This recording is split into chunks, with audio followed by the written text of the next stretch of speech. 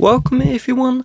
The first way to access iCloud photos on iPhone without computer is inside of the settings app. You should see your name at the top right here. If you don't, scroll down and tap on an iCloud option. But if we see our name, we're going to tap on it.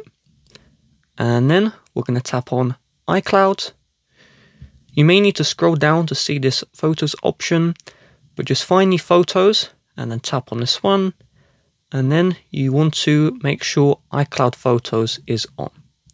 You can also choose if the preview of the photo is downloaded to the iPhone or the full photo and video is downloaded.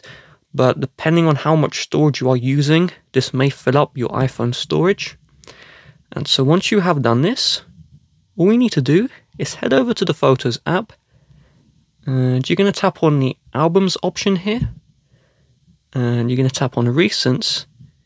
And now you can see your iCloud photos should start syncing. It may take a little bit of time before the sync begins. You may see cloud icons and no preview. But if you tap on the image, it should download and you should be able to open it up. If you're not seeing anything, close out of the Photos app, reopen, and just go back into Recents. And as long as you have an active internet connection, your photos and videos should start downloading. The next solution you can take is on the browser, head over to iCloud.com. So let's go to iCloud.com. And you make sure you sign in with your account. It may ask for the Apple ID and password. And then you just tap on Photos. And it's going to load up the iCloud photos. And then you can see your photos here.